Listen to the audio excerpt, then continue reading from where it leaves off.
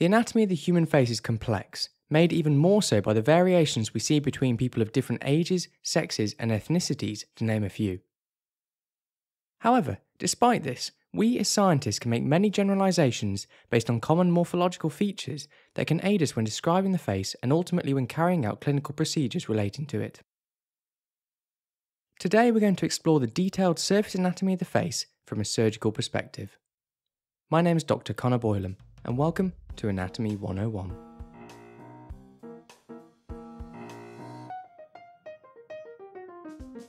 Let's start by generating an overview of the regions of the face before we delve deeper. The most superior part of the face, bounded along its upper border by the hairline and in the middle by the trichion, is the forehead, sometimes called the frontal region. You may also see the temporal regions labelled either side of the forehead. Below the forehead we have the eye, or orbital region, and the nose, or nasal region. Continuing downwards we have the mouth, or oral region, followed by the chin, or mental region. Lastly, either side of the mouth we have the two cheeks.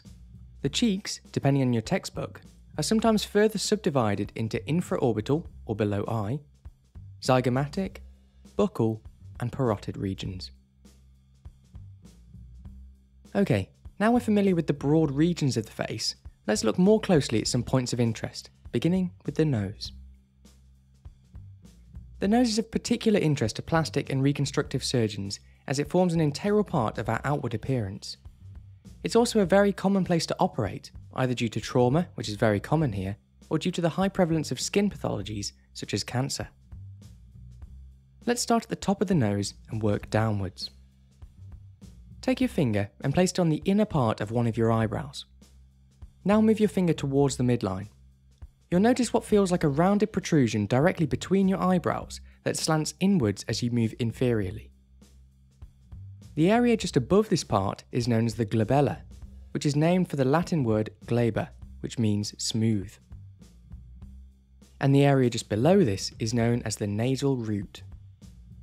Clinically, the term nasal root is usually enough to describe this region, but anatomists may further divide the region into the nasion, celion, and rhinion. The nasion is the midline point overlying where the frontal and nasal bones meet. The celion is the midline point where the nasal root curves inward maximally. It derives its name from the Latin word for saddle due to its shape. And the rhinion is the lowest midline part of the nasal root where the bony part of the nose ends and the cartilaginous part begins. Now move your finger downwards from the glabella and see if you can identify the regions we've just talked about.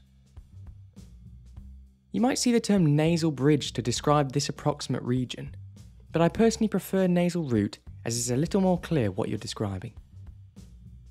Okay, now continue to move your finger inferiorly and we'll come to the next part of the nose. This large portion that goes from the rhinion to the tip is known as the nasal dorsum, or sometimes nasal ridge.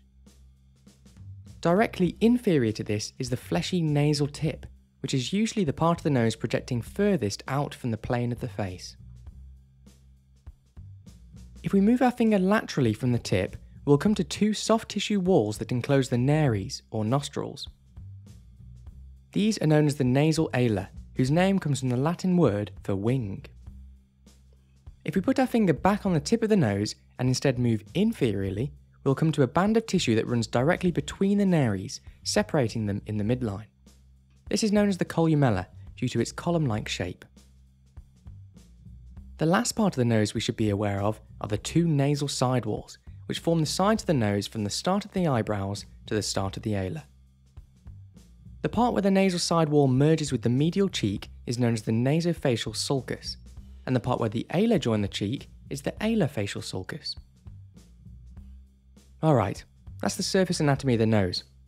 Quite a lot to take in, so feel free to pause and rewind to go through that again if you think it'll help. Okay, let's continue our journey down the midline face to the oral region. The first thing you'll notice are the two obvious features that we usually call our lips. These are in fact together known as the vermilion. The upper lip actually consists of the upper vermilion and the cutaneous tissue inferior to the nose, and the lower lip consists of the lower vermilion and the cutaneous tissue down to the mentolabial fold. In the upper lip, you may notice these two small ridges running bilaterally from the inner part of your nares to the vermilion cutaneous border. These are known as the philtral ridges, which run either side of the midline philtrum. You should be able to feel these pretty easily, unless you've got a moustache. The origins of the word philtrum are a little hazy, but they seem to relate to the ancient Greek philtron, which literally means love charm. This is probably related to the obvious romantic connotations of the lips, and also helps to explain another term we'll use later. The little dip right at the bottom of the philtrum is our philtral dimple. And then we have my favourite anatomical term in the face, the Cupid's bow. It describes the kind of M-shaped part of the upper lip where it joins the philtrum. Cupid was a Roman god of love, and the region is shaped sort of like a bow, hence its name. The last parts of the oral region to be aware of are the corners of the mouth, properly known as the left and right oral commissures, the melolabial folds, which are these creases either side of the mouth better seen when smiling, and the apical triangle, which is a portion of skin between the lateral cutaneous upper lip and the alar. Okay, we're getting there. The last complex part of the facial anatomy is the eyes or orbital region. Obviously, there's a lot of detail we can go into regarding the eyes, but today we're just going to be covering their surface anatomy. We call the opening between the eyelids the palpebral fissure, where palpebra comes from the Latin word to flutter quickly. Clearly bordering this, we had the superior and inferior eyelids. Medially, we had the medial canthus, or medial palpebral commissure, and laterally, we have the lateral canthus, or lateral palpebral commissure. On the medial aspect of the eyelids, we have the upper and lower puncta, through which tears drain into the eye during lacrimation. Then of course we have the eyelashes, more properly known as the cilia, which emerge from both eyelids to protrude anteriorly and protect the eye from debris. Looking inside the palpebral fissure, we have the components of the orbit, or eyeball. The white part is known as the sclera, the coloured part the iris, and the central opening for light, the pupil.